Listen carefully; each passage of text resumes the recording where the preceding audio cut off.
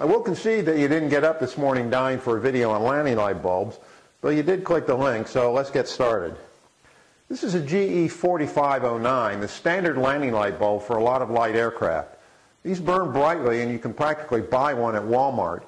But vibration just hammers these things, so incandescents like these always seem to burn out when you need them the most. So here's one of the better ideas that we'll look at in this short video. This is an HID, or high intensity discharge system. You've seen these things for years on off-road vehicles, and they're starting to show up in new airplanes from Cirrus and Diamond, to name a couple. They're also on a lot of new cars. Knots to you from Wisconsin, a mod house, sent us this one for testing. HIDs typically have a xenon-filled tube inside a lens assembly that's connected to this high-voltage ballast. When the ballast fires, it excites the xenon, which then emits a bright white light. HIDs are bright, not quite as hot as incandescents, and they're durable since there's no filament to break. They're also expensive, like $500 to $1,000 expensive, and they have to be installed right, otherwise stray RF energy can bounce around the airplane and trash radio reception. HIDs are a definite cut above incandescents. The latest new kid on the block is the LED, or light-emitting diode lamp.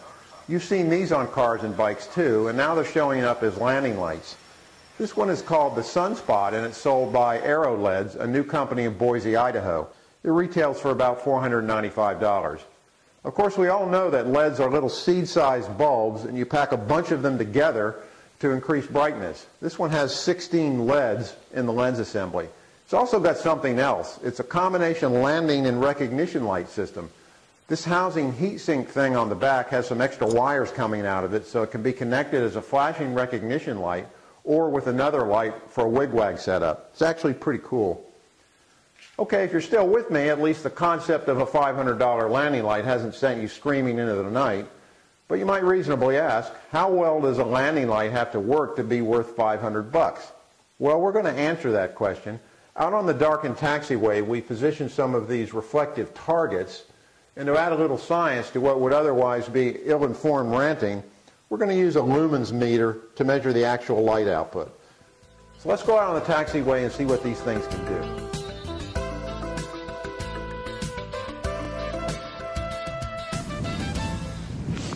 Welcome to our landing light test range. You are looking downrange at 4 markers. The first one is at 25 feet, the second one at 50, the next one at 100, and all the way down at the end is 300 feet, the length of a football field.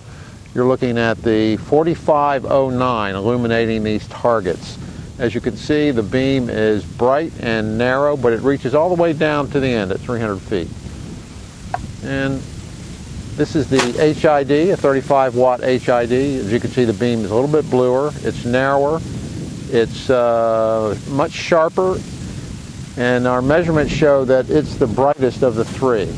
And last is the LED light. Much broader beam, less well-defined. It lights to the sides a little bit better. It does illuminate the most distant target, but not very brightly. As we navigate the darkened taxiway, it's possible to draw some conclusions. Incandescent bulbs are cheap and they're bright, but they're neither durable nor reliable. HID lamps aren't cheap, they're bright, and they last as close to forever as you might reasonably expect of any product. LEDs aren't cheap, they aren't as bright as HIDs, but they may very well last forever. Both HIDs and LEDs have one big advantage over incandescents. They can be burned continuously without much fear of failure. For more detail on this testing, check out the March 2009 issue of Aviation Consumer magazine at aviationconsumer.com. I'm Paul Bertorelli reporting for AVweb. Thanks for watching.